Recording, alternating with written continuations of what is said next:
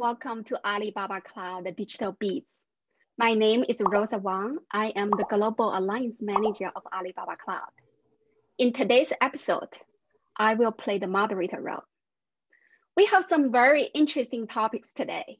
First of all, let me introduce you to very special guests with us today. Marty Wesley from Red Hat. Marty is the Director of Portfolio Product Marketing of Red Hat. Marty, glad to have you here. Glad to be here. We also have Chuan He with us. Chuan is the Staff Product Manager of Alibaba Cloud. Chuan has been working with Red Hat for quite a while. Chuan, thanks for joining us. Yes, thank you for having me here. Digital transformation is on the top of almost every executive's list these days.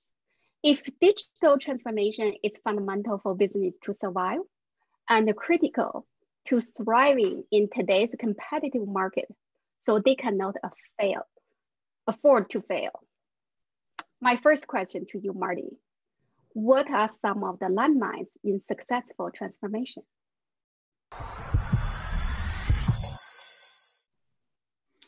Yeah, so I've seen a number of customers and partners undergo digital transformation, and they look at it maybe as just a technological change. They think that bringing in new software or applications or other technology will ultimately give them the results they need. And what they miss is that digital transformation is really about a more holistic change involving not just your technology, but also the processes that you use and the people in your organization that are executing those processes and fundamentally delivering that technology. So I would say that looking at digital transformation just as a technological transformation is probably one of the biggest landmines I've seen and has halted a number of organizations' successful transformation efforts. Great insight. I agree with you. So not just about the technology. So Chuan, what's your point of view on this? Yeah, actually, I totally agree with Marty just said. And everyone is talking about digital transformation since years, but I think we still have to return to the original question. Why do we need digital transformation? It must be triggered by a business goal. Ideally, it should not be triggered by a research. Find the goal, maybe this is point one. And the point two is that digital transformation should be a company level strategy driven by the top management. It should not only be a project. If the company's organization structure is not ready, as Marty just said, the transformation can't be accomplished as expected. So digital transformation is not only done by IT system, it's done by people. Improving the transparency, the collaboration to speed up the organization. And maybe the third point is that in most of the cases I have learned and in my experience, digital transformation is unlikely to be successful in one shot. So no matter how thoughtful we are and how much we invest, we may need to accept several times of failures before achieving the goal. So not be over optimistic and define reasonable milestones could be a good practice. Great, thank you, Chuan. So Chuan, from your knowledge and experience working with Alibaba, so how successful are enterprises driving this digital transformation? Actually, I would say it's really case by case. Some companies are doing great and some don't. There may be some fundamental point as what I just mentioned in your previous question.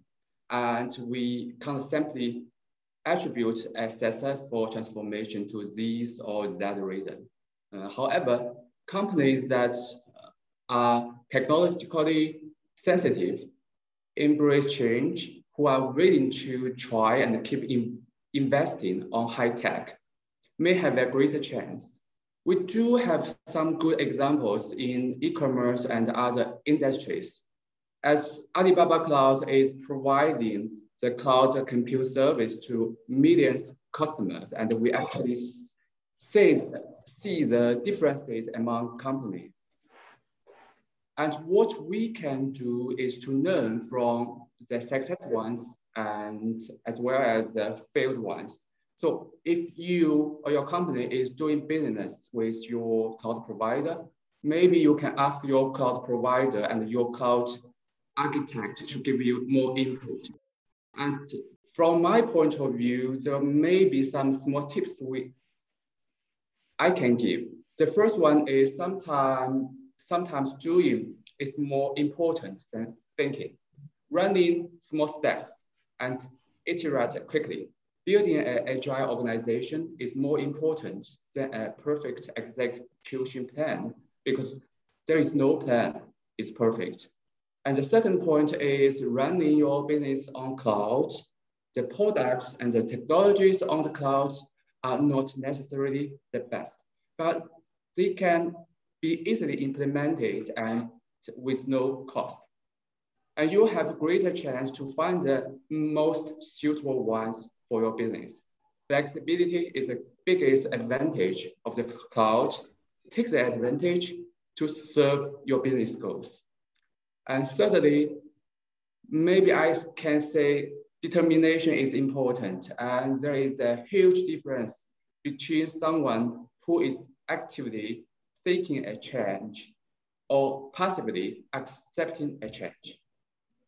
Actively seeking a change means we have more time to try and more room to fail. Yeah, this is my answer to your question. Yeah, thank you. So according to Harvard Business Review, more than 80% of digital transformations fail. So how does an enterprise manage the transformation differently? Martin, you mentioned about in addition to technologies, there are about processes, and Chuan, you touched on the business objective as well. So Marty, can you share your perspective on this?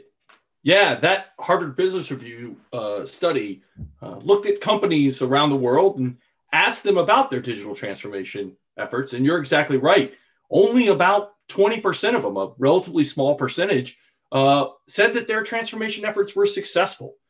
So then we actually delved into the data a little bit to try and figure out what sets those companies apart. What makes them different?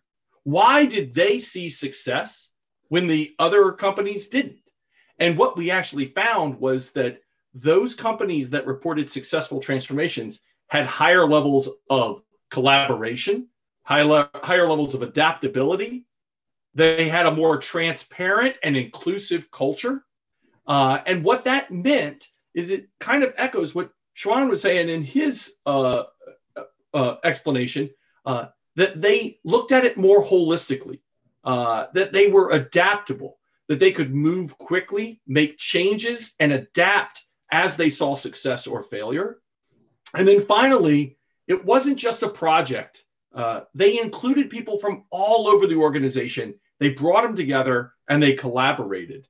And ultimately, you can see the importance of the people and process changes, because you can imagine that in the successful and the unsuccessful companies, they were looking at implementing a lot of the same technologies. So it really comes down to the difference in success and failure was these elements of the culture and people that really made the difference. Yeah, very interesting insight. So Chuan, the IT landscape and the mindset in China market is quite different than the others like US and Europe. You already explained like what make digital transformation successful, what we need to watch out. I just want to see your point of view about just in general in China for specific, like what sets leader apart? Yeah, actually, Marty just gave a perfect answer to the question, and based on my experience and my understanding, I actually have no extra comment to add, but I would say digital transformation is a big concept. And no matter is in Western context or in China context, we are given more and more explanation to it. Actually, I'm thinking why digital transformation is still a hot topic after years. And it's not outmoded like other buzzwords. So actually the market is changing rapidly and the technologies are developing all the time. And in China especially, actually we see the technology is changing very, very fast. We can't predict what will happen next. People becomes very anxious because a company which reacts faster can survive and win from the competition. And no one wants to lose the competition.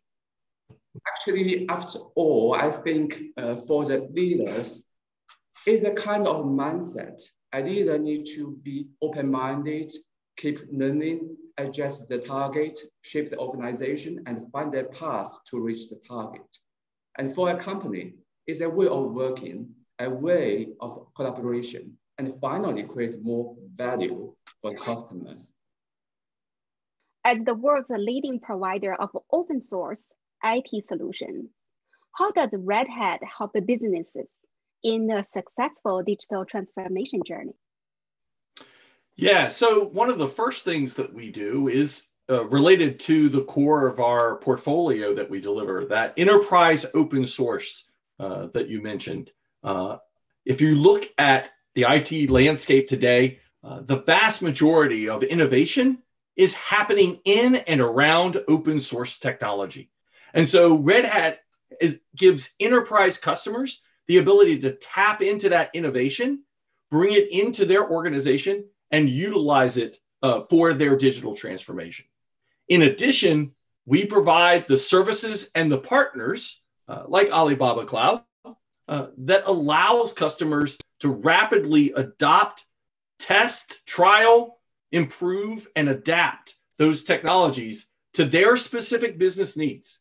And then finally, we also help our customers understand the change that needs to happen within their organization, within their people. We do this through training, through consulting, and through our mentorship that we provide through our services organization. So through all of that, we have a holistic way of helping customers succeed in their digital transformation efforts. Thank you, Marty. Yes, Alibaba Cloud and Red Hat has been partners since 2017. It's quite an exciting journey. So Chuan, can you tell us what kind of Red Hat products are available on Alibaba Cloud as of today and what's coming next? Yeah, today Alibaba Cloud provides Red Hat Enterprise Linux and Red Hat Enterprise Linux for SAP in our marketplace, including all the minor releases of RHEL 7 and RHEL 8. We keep up publishing RHEL and provide to our customer with latest version of the images. Of course, the launch of Red Hat product on Alibaba Cloud is based on our customer needs. And as you know, we have more Chinese customers extending their business abroad and more MNC customers developing their business in China. So we will continue to increase the types and the versions of our products available on Alibaba Cloud based on customer needs. And this is actually what we are doing. So now let's wrap up the last question for both of you. So what do you see in the future for Red Hat and Alibaba Cloud working together?